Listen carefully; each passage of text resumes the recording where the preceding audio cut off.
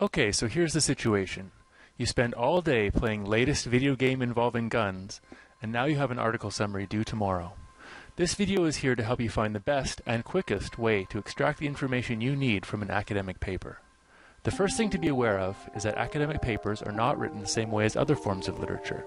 You may be tempted to read them through from beginning to end, like a short story or a newspaper article. Do not do this. There are more efficient ways to read papers. What we're going to do is read through the paper in 3 passes. In the first pass, we want to see the framework of the paper. The things we want to look at are the abstract, the introduction and conclusion, section headings, and any tables or diagrams, including their captions. As you're skimming, underline any unfamiliar words or phrases for you to look up later. As you read through the paper for the first time, ask yourself questions such as, what is the point or thesis of this paper? What are the main arguments of the paper? Why is this paper important? And how does it contribute to my field of study? You may not be able to answer all these questions yet, but it's good to keep them in mind. If you have any other questions, make sure to write those down too. At the end of your first pass, try to summarize the paper in a sentence or two, in your own words. If you can do that, you've gotten what you need to out of your first pass. The second pass is where you really dig into the paper. Pay closer attention to the beginning and ending of each major section. Also, pay attention to any of the highlighted sections from the first pass.